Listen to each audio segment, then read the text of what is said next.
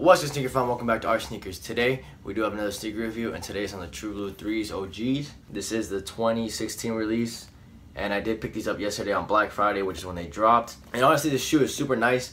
Jordan Brand did a really good job with this, especially putting that Nike Air on the back. This is probably what brought a lot of people's attentions, or else they wouldn't have sold as they did. And moving on to the materials, you do have this pigskin looking leather, but it's not as soft as it would be on like the Jordan 1s. It is really nice touch. I used to not like this leather, but now I'm starting to slowly like it more and more.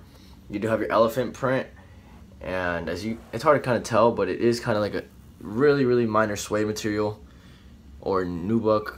Not exactly too sure, but what I can tell you is that this material will easily get dirty and it will be hard to clean. I can just tell by how the material is. And then down here on these panels right here, you do have normal white leather.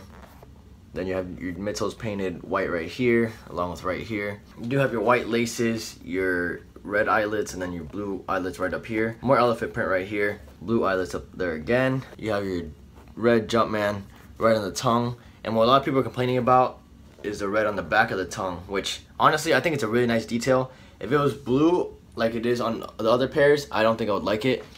And this is probably the only thing that like really catches my eye on this shoe, because it does make the shoe pop. It's not just straight blue all the way through.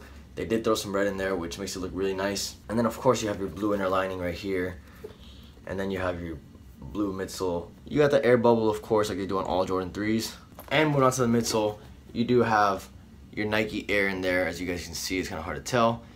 I just don't want to take it out because it's so hard to take it out of the shoe. This shoe is a pretty tight shoe. It's kind of hard to get your foot in there at first, and I'm not gonna lie, it does run a little bit small, maybe half a size small, but to be honest, I'm fine with the 7.5. It's not big of a deal for me. Moving on to the sole, I like the way they did this. You have the white, red, and then the gray. It's nice contrast.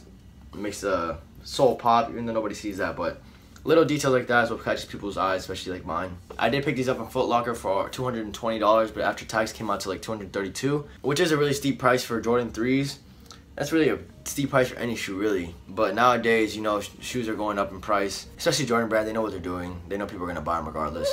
To be honest, I don't know if I'm gonna keep this shoe. I will do it on feet, but I don't know if I'm really gonna return them or not, just because I do like the silhouette a lot. This shoe is a bit bulky, like I said in the past. Jordan 3s are a bit bulky, but when I put them on my feet, they look really nice. The only thing that kills me is the blue. I'm not much of a blue person. The blue is not something that I would wear a lot. It doesn't really look good on me, so I'm still debating if I'll keep it or not. Anyways, that's enough talking. If you guys have any comments, make sure you leave them down below. If you enjoyed this video, don't forget to give it a thumbs up. It's your boy Sneakers. Make sure you stay woke. Redneck.